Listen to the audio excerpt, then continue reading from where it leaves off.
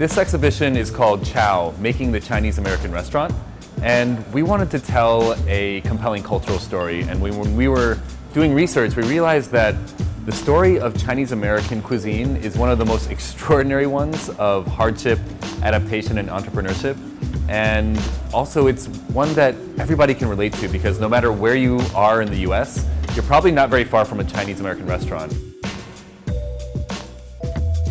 At the time when Chinese-American restaurants got their start, anti-immigrant sentiment in the US was at a fever pitch.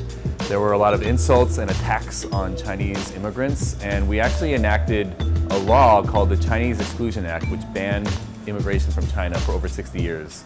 And the Chinese Americans who were left behind didn't have very many opportunities, so they turned to opening businesses, among which were restaurants.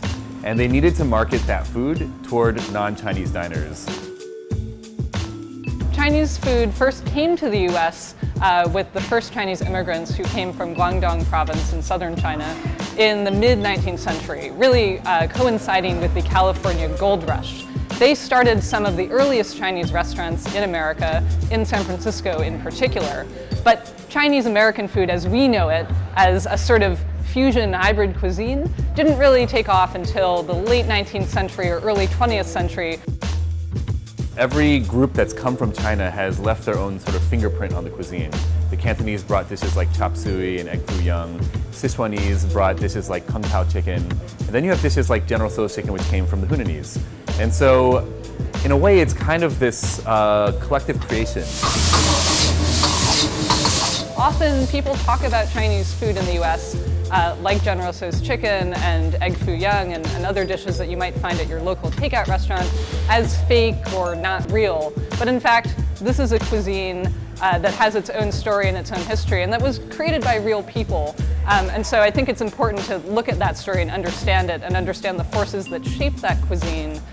Whether or not you enjoy it yourself, that story is a very human one and a very important one. For me, one of the most important things for people to learn at CHOW, or to start to appreciate, is how immigrants contribute to American culinary identity. And even when they're being treated very poorly, and we are actually actively telling them that they don't belong, that they form an incredibly important part of who we are as a country. And that's, for me, one of the most important takeaways.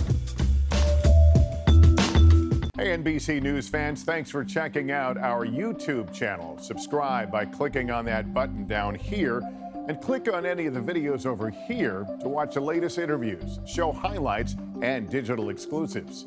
Thanks for watching.